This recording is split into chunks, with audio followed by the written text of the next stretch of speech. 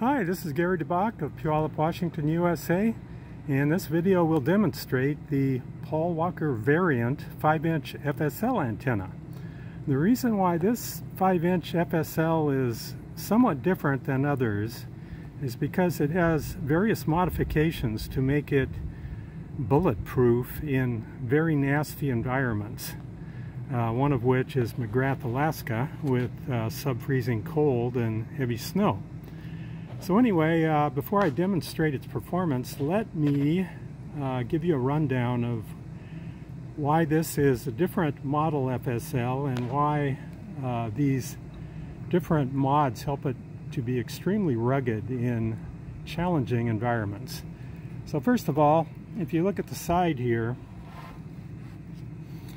you will notice that there's a rubber locking tab between the rubber plumbing coupler and the PVC frame. What this does, this locks the ferrite sleeve in place so it doesn't slide horizontally, and all of the individual ferrite rods are super glued to the rubber plumbing coupler on this side, which stops them from sliding in and out. So what you essentially have is one solid piece that's not going to shift around on you, and that is designed to survive the nastiest of travel bumps, maybe even one or two unplanned drop tests. On the other side here, pretty much the standard FSL components, and the 384P variable cap is soldered on extremely securely so that nothing will shift around. The coil cannot shift around, the ferrite sleeve cannot slide in and out. Everything should stay good to go for the whole winter for Paul.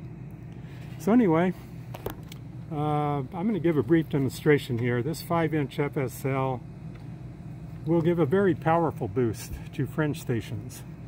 And I do have one selected, which is 980 CKNW in British Columbia, north of the Canadian border. Right now it's daytime DX conditions, and this station is about 160 miles to the north, roughly 200 kilometers in daytime DX. So I'm going to try it out on the stock CC Skywave, see what I get.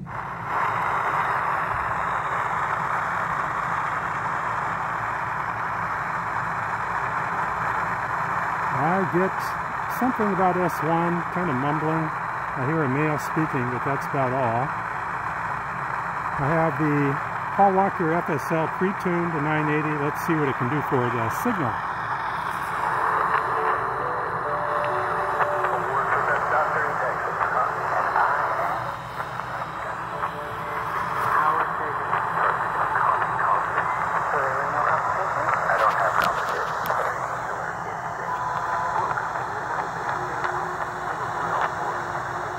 Okay, this is extremely strong now. I think it's about S7, S8. Let me see if I can get it better.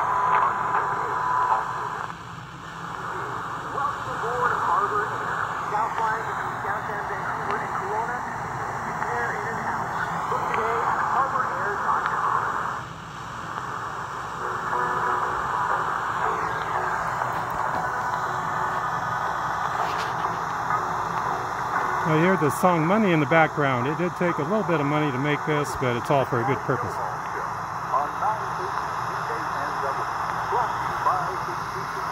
Just got an ID there.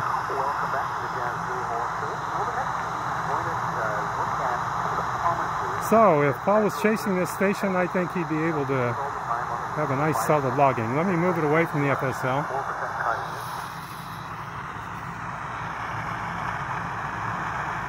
And it would take quite a DXer to dig out an ID right now on the stock loop stick.